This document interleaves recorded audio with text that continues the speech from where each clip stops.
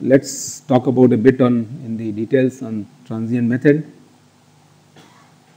So basically the governing equation for a line heat source, which is nothing but a probe in an infinite medium, is used to understand the transient method. So this is a device where the probe is there, thermocouples are inserted. As I said, you need two boundary conditions minimum to solve a differential equation. And when we say boundary condition, basically these are the temperatures and the at a given distance. So you can fix the thermocouples in such a way that they are placed at different radial distances.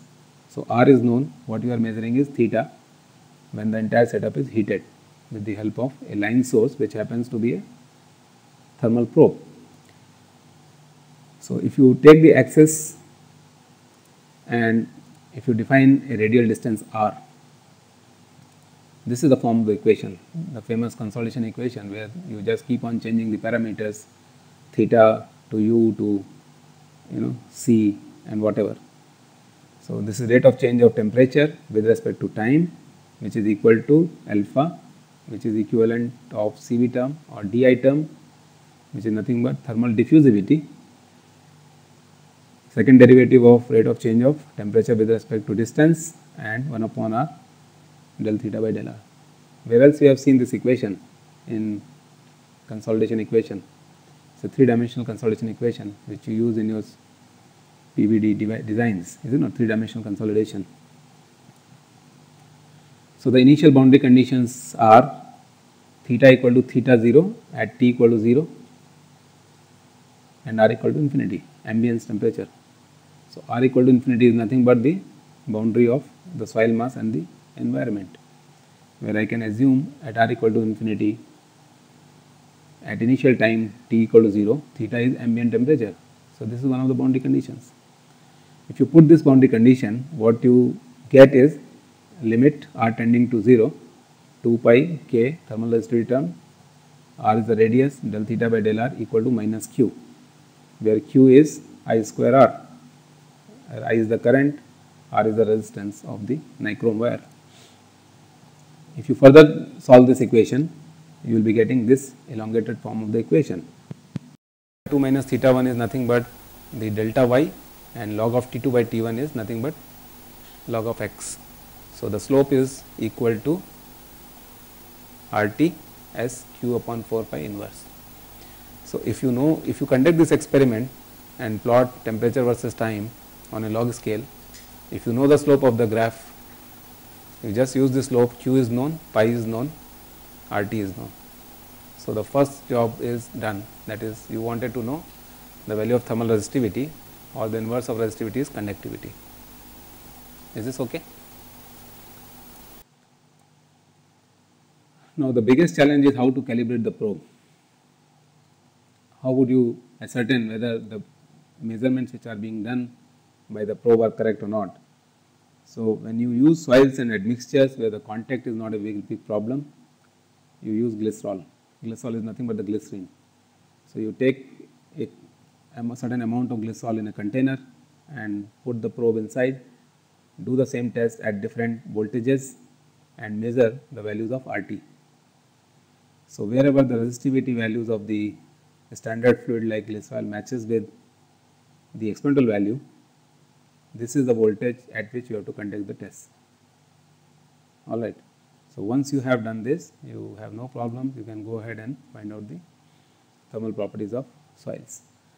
But the real challenge is when you work on rocks or in the concrete. What is the real challenge? The challenge is how to insert the probe in the porous media. So this is where this was the strategy devised by Krishnaya.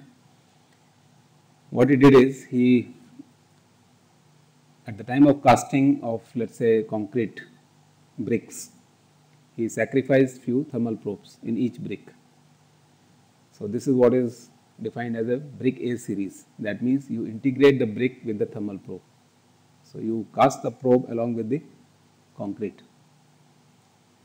The second series is, you take the concrete and drill a hole, place the probe, and whatever the contact area is in between where the air is, you fill that area with the help of a heat sink fluid. heat sink fluid is a fluid of very high conductivity and very less resistivity. So, this is the fluid which is normally used for maintaining the proper contact between the boundaries. So, in this case you think of a hole in which the probe is sitting, and because of drilling of the hole you have created a lot of fractures in the rocks or the concrete, alright, which were not there in the undisturbed form, and then to replace this air you use this sink fluid and then measure the resistivities. So, this is a calibration which is done normally for rocks, where you can have corresponding to different days of curing, you can find out the resistivities for brick A series and brick B series, and what you notice is that the brick B series always gives you higher resistivity. Why it is so? Because as I said, when you are drilling the hole, you are creating a lot of fractures in the rock mass or the concrete. So, this gets reflected very easily in the form of this relationship, where the slope is 1.38, which shows that the brick B series is predicting resistivity higher than the brick A series, where you have made the probe as a part of the concrete or the system. So, this was a very good technique which was developed by Krishnaya. We have published this in International Journal of Rock Mechanics, this paper I think 2003. Now, these are the results of the thermodet, which I was talking about, the heating and heating and wetting cycle. Again, what you are doing here is you start from a very elevated temperature by putting the entire thermodet device in the oven, and then after it attains certain temperature you take it out and put it in the oven. So, what you saw earlier was a heating cycle, that means you are heating the geometry, the temperatures are going up. This is in combination with the previous graph, where by putting the system in water you are cooling it. So, this is a cooling response of the material on a log scale and on a normal scale. So, as time increases the temperature drops down. So, this becomes a cooling curve. Again, you can find out the hysteresis between the materials in the cooling and wetting cycle and so on. Well, another challenge is you have obtained the value of RT or K by doing this test. How you are going to obtain the value of alpha, that is the diffusion coefficient or coefficient of diffusivity. Now, this is defined as d square capital T upon T50. Do you find this type of a term in geomechanics somewhere identical to this? Exactly. So, because the norms remain same, almost you can just play with the parameters and the concepts remain same. Now, the question here is how would you get T50 and what is T50? So, T50 is the time corresponding to 50% change in the temperature. So, mu happens to be the percentage drop in temperature. So, initial temperature minus final temperature divided by initial temperature is the percentage. So, if you plot it over here with respect to time factor T, this is the same time factor which you have used earlier. This is nothing but Cv into T upon H square, if you remember, alright. So, this is nothing but your T factor. So, if depending upon the geometry of the mold, that is if height is too much longer than the diameter, we say H is infinity. However, if you are following the same concept where H is equal to 2 times the diameter, you have the bottom curve. From here at 50%, you can find out what is the value of capital T. If you know capital T, if you know the time at which the 50% drop in temperature takes place, if you know the value of the diameter of the mold in which you are doing the test, you can get the value of alpha. Alright. So, again this is a very simple method of obtaining thermal diffusivity. So, two terms have been obtained now, that is RT, K and alpha. Alright. Now, these are the results where RT as a function of gamma D has been plotted for different type of soils, and in general what you will notice is that if gamma D is more, the dry density is more, the degree of compaction is more, the thermal resistivity is less, alright, because of more contact between the grains. And always remember that the resistivity of the minerals is lesser than resistivity of air. Clear? So, more contact between the two grains, the resistivity of the composite system will be less. Now, look at the second variation. Of course, I asked you these questions in the beginning. If you plot resistivity with respect to moisture content, more the moisture content, the resistivity of water is quite less as compared to air. So, pores are getting filled up with water and hence the resistivity will drop down. So, the general trend is as moisture content increases, the thermal resistivity decreases. Alright. Now, these are the trends which show you the variation of diffusivity, thermal diffusivity with respect to dry unit weight. So, truly speaking, diffusivity does not depend upon density of the material. Do you agree with this or not? Why? The same logic is valid for di, that is diffusion coefficient, not being dependent on the unit weight. Do you talk about consolidation coefficient as a function of unit weight of the material? Yes or no?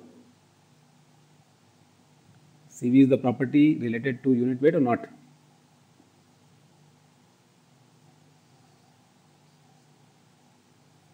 Tell me yes or no. No. What is the significance of this?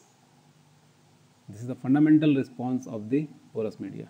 All these coefficients, they have been so designed that they do not depend upon the density. They are free from the metric structure of the material. These are synthetic parameters. They are basically the parameters used for non-dimensionalizing the equation. So, del u by del t equal to Cv into del square u by del z square. So, Cv into this term gets cancelled out, alright, and what you are left with is rate of change of temperature with respect to time. So, truly speaking, there is no influence of density of the porous media on the thermal diffusivity. However, if you talk about the thermal diffusivity with respect to moisture content, yes, there would be some change. So, as moisture content increases, thermal diffusivity increases, and beyond a certain point you will notice that it will become almost constant or same. So, these type of characteristics can be utilized in an algorithm, okay, mathematical algorithm. If you know the properties of the soils, you can just compute their resistivities or diffusivities or specific heat. Now, this is the response of specific heat with respect to dry density. So, as expected, specific heat should also not depend upon the dry density. So, it almost remains practically constant. But look at the specific heat with respect to moisture content. Do you agree with this trend? More water present in the system, the specific heat of water is more. So, the specific heat of the composite system will be more. So, Cp increases with increase in moisture content.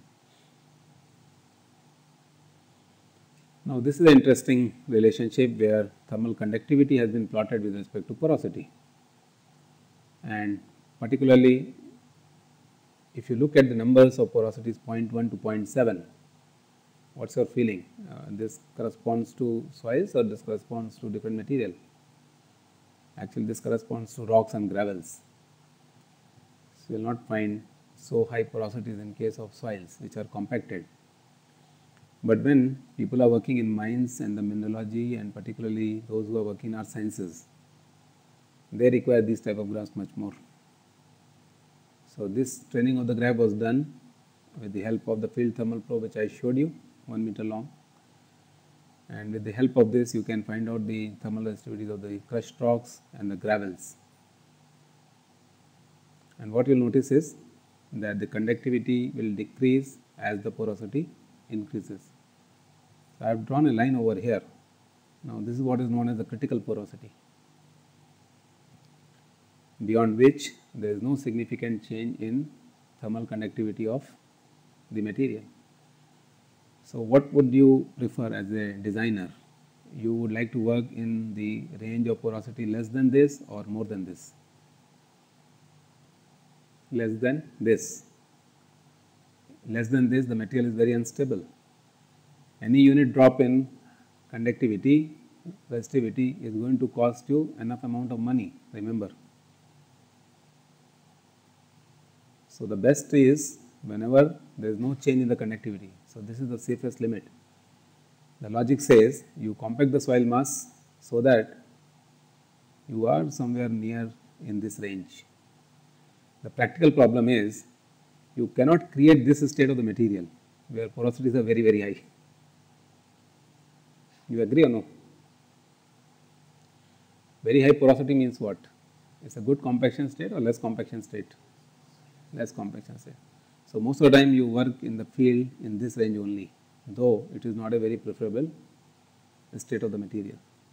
But then these type of nomograms will help you in understanding and designing a cable system. Next time whenever you pass through a place where cables are being laid, you just please stop for some time, request the person to show you a cable. The cable engineering is one of the biggest engineering, electrical engineering. I don't know whether you have ever seen an electrical cable or not. Electrical cables are not so simple devices.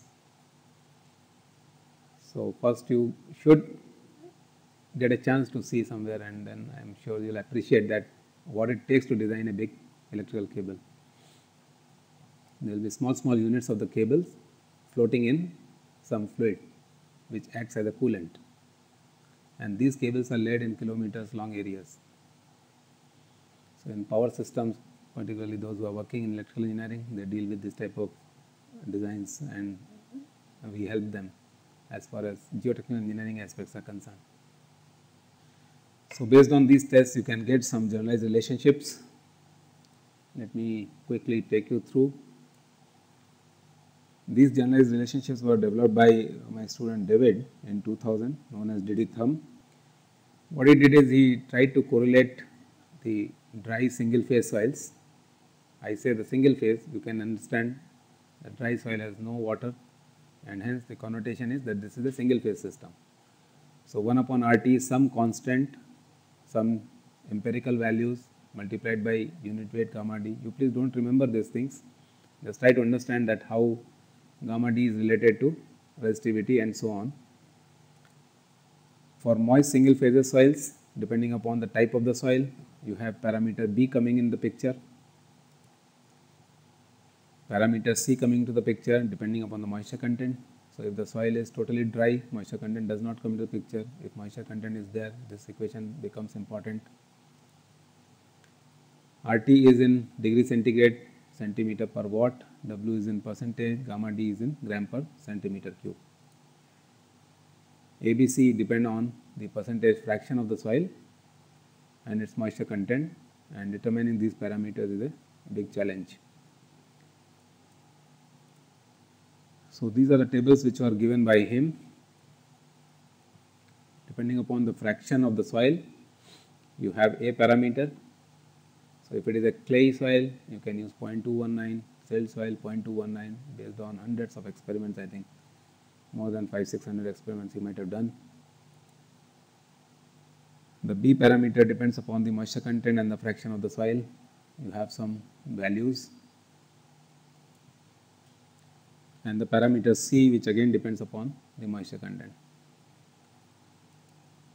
Now this is how the mathematical algorithm was developed. Once you have A, B and C, the biggest question is A, B and C are also a function of moisture content and fraction of the material. So when you are working in composite soils, what A, B, C values should be taken? So this algorithm comes very handy. For clay and silt phase, the weightage function associated with each parameter would be phase of the soil. Phase is nothing but the percentage fraction of the soil. When moisture content falls in the range of 5 and 2, the minimum of the absolute value of phase percentage when moisture content is more than 5, and then silty sand, fine sand, coarse sand and gravel, you can use these functions. So this is what ultimately the software was which we developed for finding out the thermal properties. This work is still remaining because whatever has been done till now is only for resistivity or the conductivity. For diffusivity and heat capacity, such exercise has to be done, but the logic says that they are not much susceptible to change in gamma d, so we are not very curious to obtain them. And CP also is not much required in most of the situations. So even if you know alpha value, you know RT value, you know the density of the material, you can always compute CP value. But those of you who want to become an entrepreneur, you can work in this area and you can sell your software. It will be in great demand. Now, based on the studies, these type of relationships were also developed for rocks. So, what you will notice here is that RT, alpha and CP, they have been plotted with respect to porosity. So, if porosity is more, the thermal resistivity will be higher. Is this correct? If thermal diffusivity is high, porosity will be less. So, if porosity is more, diffusivity will be almost less. And specific heat of the rocks again will depend upon if CP is more, porosity is more, because more water is there in the system. So, the question now is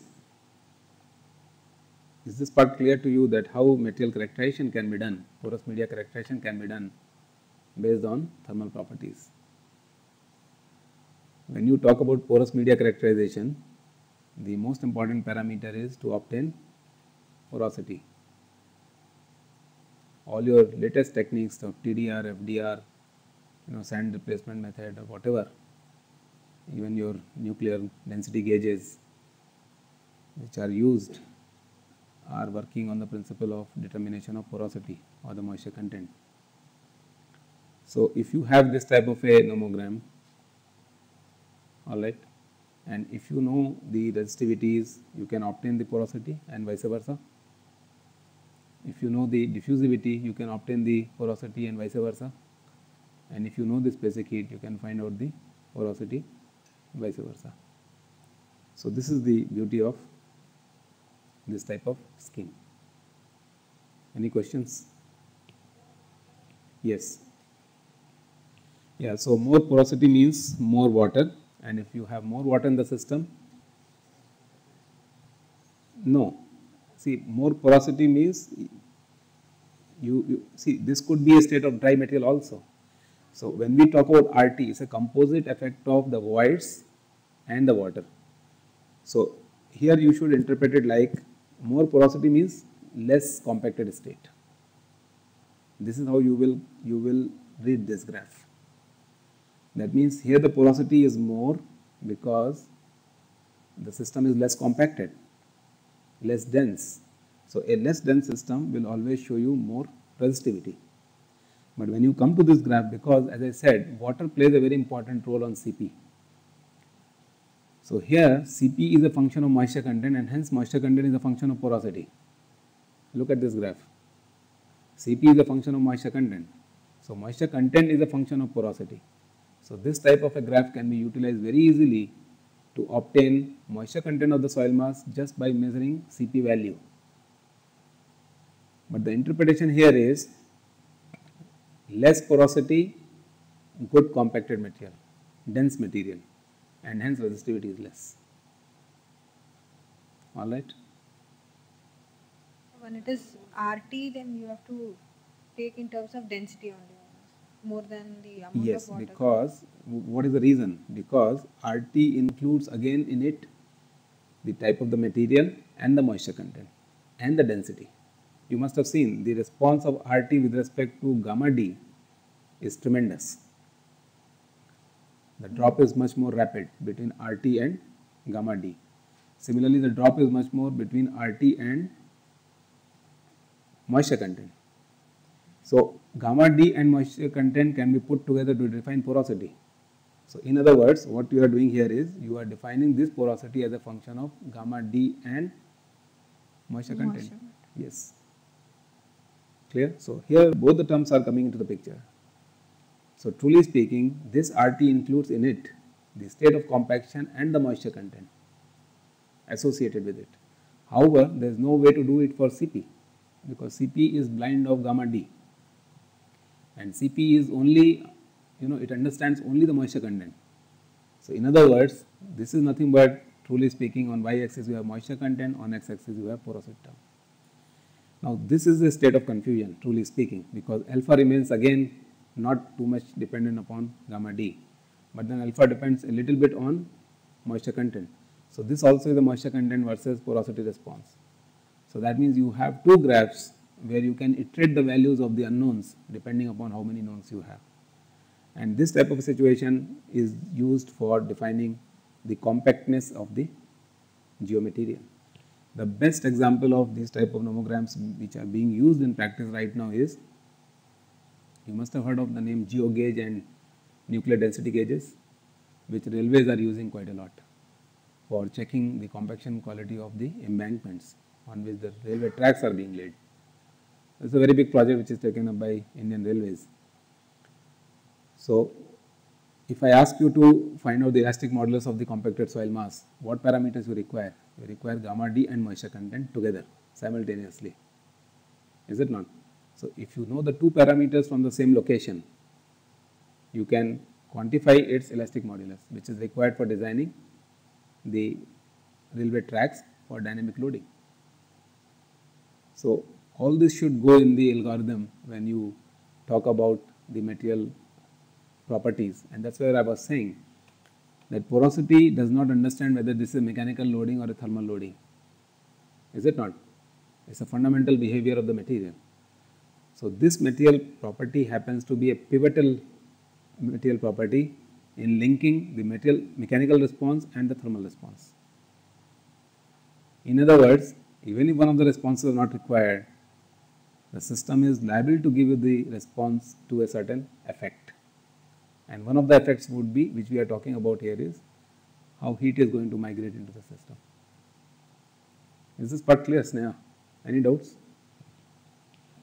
These trends are basically very, very generic in nature. They are not very, very particular trends. Yes. Sir, for the first case, if we have a saturated geomaterial, then how would be the trend of the graph? See, saturated material will always show you a certain constant value of RT, is it not? Because water has a certain constant value of thermal resistivity. So, in that case, the density will take over. So, I do not know whether I will, okay, next lecture I will show you a graph where, let me answer your question here. Yes. If you take this relationship where gamma D is changing and W is on the x-axis. In fact, this cannot be answered with respect to this graph. You have to plot RT with respect to gamma D.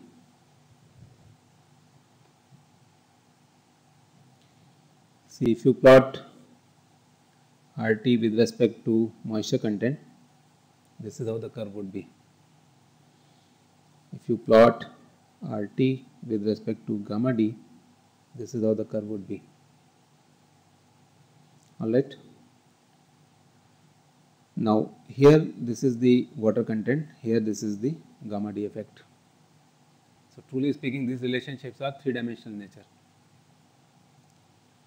When I draw a line somewhere here, what this corresponds to? This corresponds to water. That means this much component of the resistance is coming because of the water, and whatever is above this line is because of the compacted state, which is gamma D. So, truly speaking, you write RT is a function of moisture content plus gamma D, where this is the baseline for water and this is the role of water and this is the role of the fabric structure. So, there is a sort of add-on. Similarly, in this case also, if I draw a line over here, this is the resistivity of the water, approximately 110 degrees centigrade centimeter per watt, and whatever is getting added up over here, this is because of the compaction state. So, this is how your dry density, that is the contact between grain to grain, and the presence of water in the pores is playing a composite role. Is this okay or not? No? See, this is the baseline. So, the resistivity for water is minimum. That means you think of a slurry. A slurry will always show you a resistivity of this, which is equal to water. You keep on adding different soils, they all will come and merge over here. That means this is where the matrix and the mineralogy and the compaction state is contributing to the overall resistivity of the composite material. Look at the second situation. You have the moisture content, you keep on adding moisture content. Suppose moisture content is 0, resistivity is going to be very high. So, this is moisture content equal to 0. By the time the moisture content becomes too much, what happens? This curve is going like this and becomes like this. Got it? So, this is W equal to 100%. So, there is a rotation of the graph in the anti-clockwise direction. So, this is W0, certain value, you keep on increasing. This is the direction in which the moisture content is increasing. Now, look at this graph. In this graph, this is the direction in which gamma D is increasing. Now, if you go much more into the philosophy, you keep on increasing gamma D, the maximum gamma D will be a state where all the pores are going to be filled up with either air, that is one situation, maximum contact, that is maximum gamma D, but all the pores are filled up with air. The second situation would be maximum density, but all the pores are filled up with water. So, again there are two extremes for the maximum possible gamma D even. It's becoming confusing because you are treating them as individual parameters. So, please remember always that when you say RT versus W, there are some other parameters and mechanisms which are controlling the whole mechanism, which cannot be ignored. Exactly, that's what. So, it's a composite function. You may have this function, maybe subsiding this effect, or this function subsiding this effect, or there could be a 50-50 drop between the two, or there could be 70-30, 30-70. So, the whole idea of showing you this was that this is the mechanism based on which you can define the thermal response of the material. For that matter, if you allow me to show you another graph, the classical curve, how would you interpret this? At this point, what's happening? At this point, what is happening? If you ignore third axis, your interpretation would be completely wrong. Look at this, what's different here? The saturation is different, though you have the same gamma D. Look at the second situation. You may have a same saturation line, okay? So, one parameter is same, different moisture contents and different gamma Ds. The third interpretation is, for the same moisture content, I may have how many saturation states?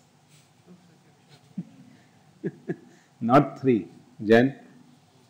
That's what the interesting thing is. You replot it. Okay.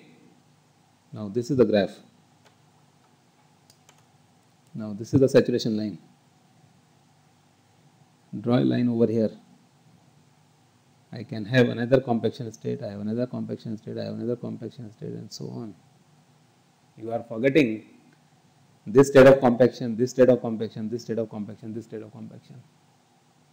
You are not taking into account, meaning thereby for the same moisture content, I can vary the saturation also depending upon the compaction state. This is a very interesting situation. The three-phase system itself is difficult to follow. But anyway, I hope you can follow now. The best way to understand this is that there is a certain background value over which another mechanism takes over.